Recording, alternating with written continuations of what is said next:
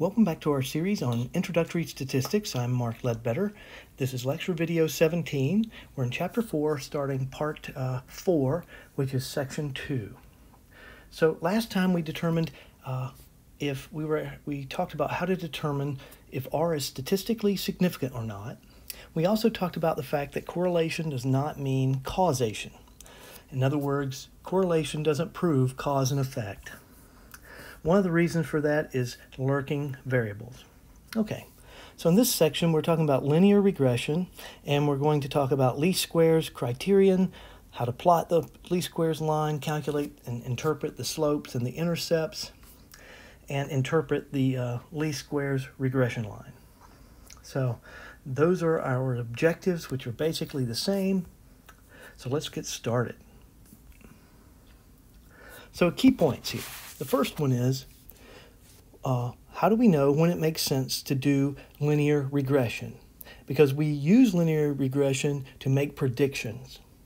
So the answer is, if R is statistically significant, then it makes sense to do linear regression. Otherwise, it does not. Because if it's not statistically significant, anything we do will not be statistically significant or explain really anything, because we failed to show that there's a relationship. So what can we do with linear regression?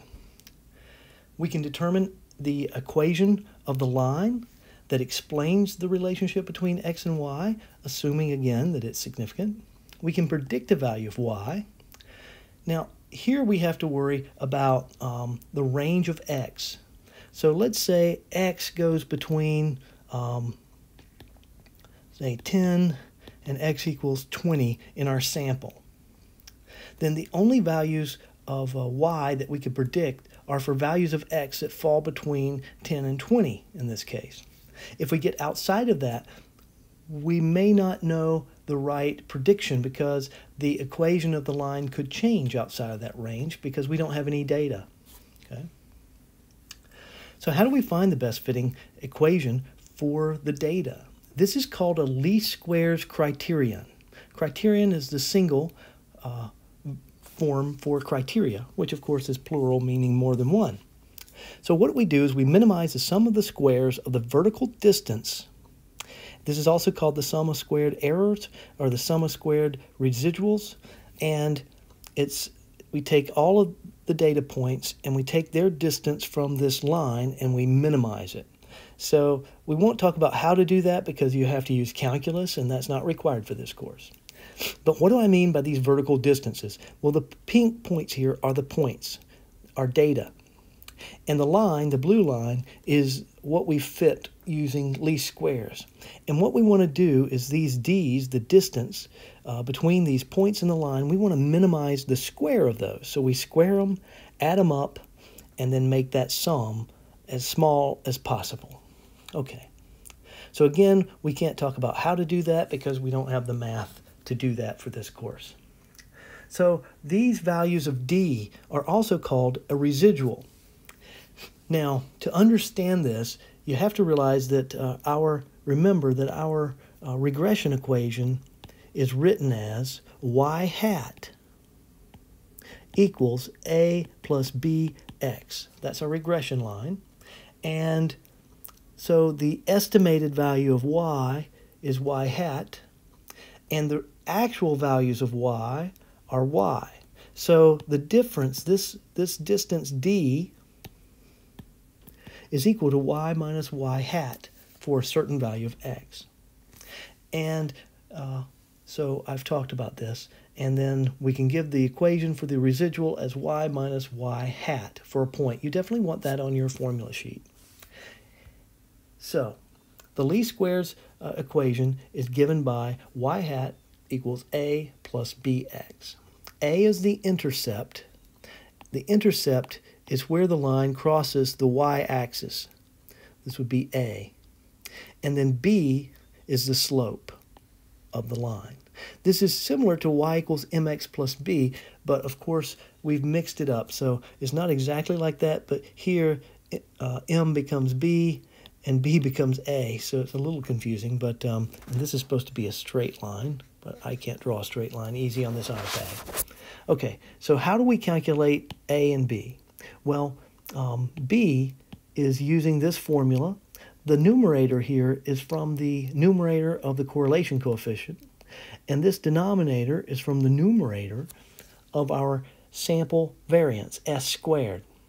So we can use this, if we don't have the standard deviations of X, the X values and the Y's values, we can use this formula for B that we've got here.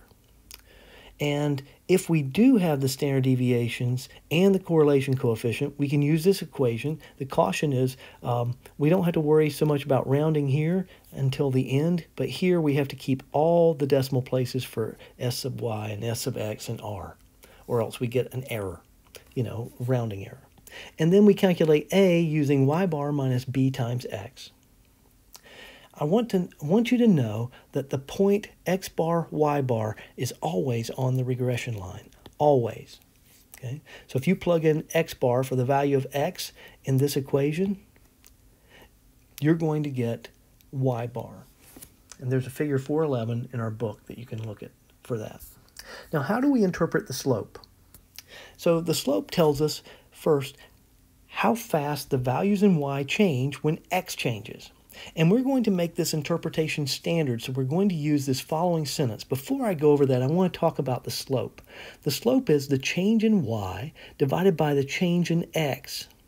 You may have seen delta y over delta x. You may not have, but that is how we measure the slope. Well, what we're going to do is we're going to make this easy for ourselves, so we're going to use 1 unit of x in the denominator here. That means we're dividing by 1. That means in the numerator we can keep the value of b. We don't have to do anything special to it or change its units. So the slope is b over 1 unit change of x, and we're going to say that x increases. So here's our sentence here that you'll always use, so please write this down. For every increase, it's always an increase in x of 1 unit, whatever the units are, you put it here. Y will either increase or decrease. If b is positive, then y increases. If b is negative, then y decreases. Okay? So if b is positive, we'd say increases by. And then we put b. And then we put the units that are y. And here's very important 2 words, and that's on average. This is on average this occurs. Okay. Now, let's talk about the interpretation of the intercept. Before we interpret the intercept, we need to know here when not to do this. Well, for this class, I'm only going to make you look at this. Do I have any values of x in my data that are at or near 0? If not, I don't interpret the intercept. The other thing is, it doesn't make any practical sense for x to be 0, then we wouldn't do that either. But I find that students actually have quite a difficult time determining this, so we're not going to get into that in this class. I don't want to muddy everything up over something that's, we really don't need to look at this point. So here's our equation up here. On average, again, that's very important. When x is 0, the value of y is, and we put in the value of a, whatever that is here, and then we put in the units that y is in. Okay. An influential point is a point, xy point that is influential. And this, we determine this if removing this point will substantially change the intercept or the slope of the regression line, or both. These are points that are usually near the lower values of x. Let's say we have this. It could be way down here, or it could be way up here, or so it's going to be far away from the line. It could be something like this, or this point could be way up. Whoops. Could be way up here. Okay. Sorry about the zoom there. Prediction. We're only allowed to predict the values of y using the values of x that are in the range of the data of our sample. This is called interpolation, and interpolation is okay. We're not allowed to predict values of y using values of x that are outside of the x values in our sample. This is called extrapolation, and that's bad. The reason for that is that it may be that our real shape is something like this, and if we take the data here, we see only that part, but as soon as we go outside here, it changes pretty significantly. Okay, so I know I've talked a lot about these concepts, so let's start talking about an example so that it makes more sense. So we're going to use this example from the book, talking about the population of wolves in Denali National Park in Alaska, and it says that that population is dependent upon how big the caribou population is. And it says caribou are mostly found in large herds, and we want to know if we can use the population of caribou to predict the wolf population size. So we're going to let X be the fall caribou population in hundreds. So there's going to be a lot more caribou than there are wolves. And Y is the random variable for the late winter wolf population. So here's the data, X's and Y's, and the first thing we need to do is calculate the correlation coefficient and determine if it's significant or not.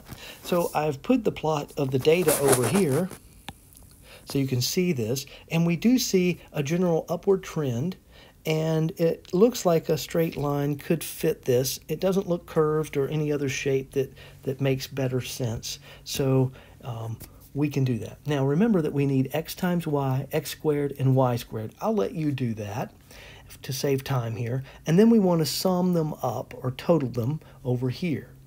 And so I've given us the totals here. I've also written down S sub x, that's the standard deviation of the x values, and S sub y, the standard deviation of the y values, the means of both x's and y's, and I haven't rounded any of the decimal places in case we want to use them. And there are 7 pairs of data. 1, 2, 3, 4, 5, 6, 7 here. Okay. We write out our formula. Remember, when we're calculating something, the very first step is write the formula. Write formula.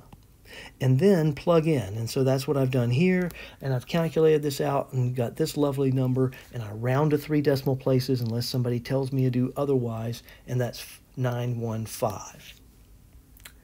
Okay, so we will pick up with this example in the next video. So please remember to scan your lecture notes before midnight on the due date. That's the date that this lecture is listed in the course calendar. Make the notes neat for you. These are your notes. Update your formula sheet with the formulas we talked about today, and we will see you next time.